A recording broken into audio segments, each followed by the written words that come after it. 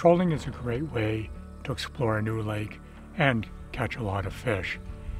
If you're going to troll, if you have the ability to row your boat, that's the most effective way to fish the lake.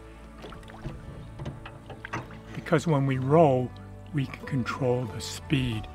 We can speed it up, slow it down, drift, and that provides an up and down motion for your fly as it's moving through the water. It covers a little bit more territory.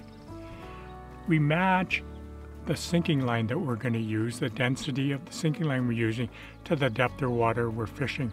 So this is when we're going to use our depth sounder to make sure we know the depth of water we're fishing. Then we can match the line that we're using. So lines that we'll use are type 3 full sinker, 3 inches per second, type 5, even type 7 lines in the very deepest water.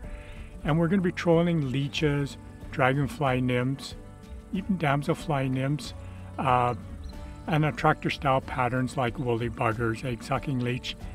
Those types of patterns work as well.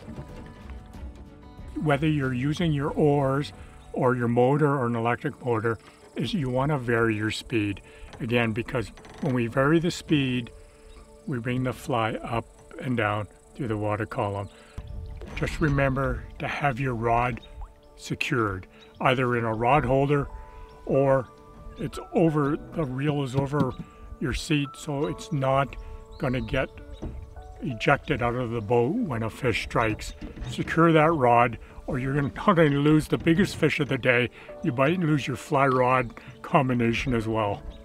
So trolling, great way to catch fish in a lake, great way to learn about a new lake that if you've never fished before, and it's a great way to get a little bit of exercise.